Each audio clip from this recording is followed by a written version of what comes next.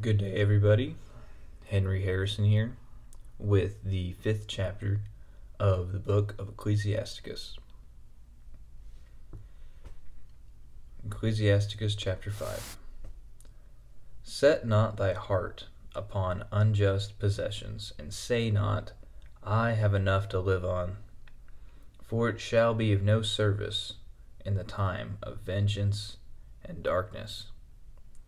Follow not in thy strength, the desires of thy heart, and say not, How mighty am I, and who shall bring me under for my deeds? For God will surely take revenge. Say not, I have sinned, and what harm hath befallen me? For the Most High is a patient rewarder. Be not without fear about sin forgiven, and add not sin upon sin, and say not, The mercy of the Lord is great, he will have mercy on the multitude of my sins.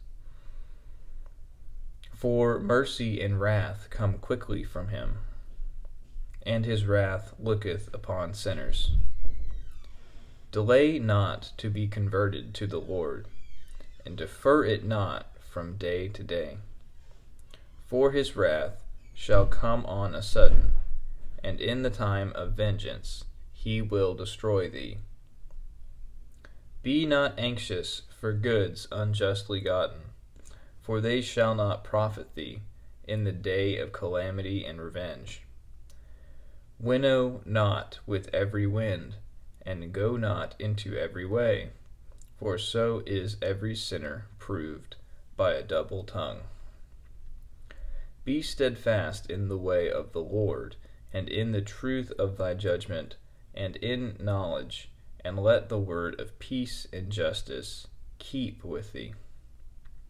Be meek to hear the word, that thou mayest understand, and return a true answer with wisdom. If thou have understanding, answer thy neighbor, but if not, let thy hand be upon thy mouth, lest thou be surprised in an unskilful word, and be confounded.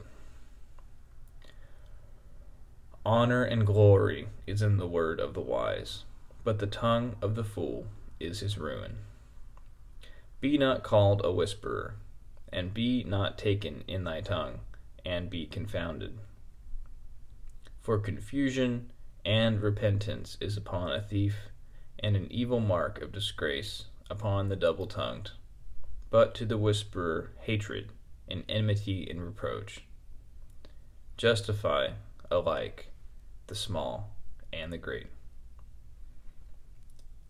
So, Lord, we thank you for this word. Lord, we thank you for this opportunity to hear and to contemplate your word. Lord, we trust you. We believe you, Lord. Let us turn to you with our whole heart. In Jesus' name, amen.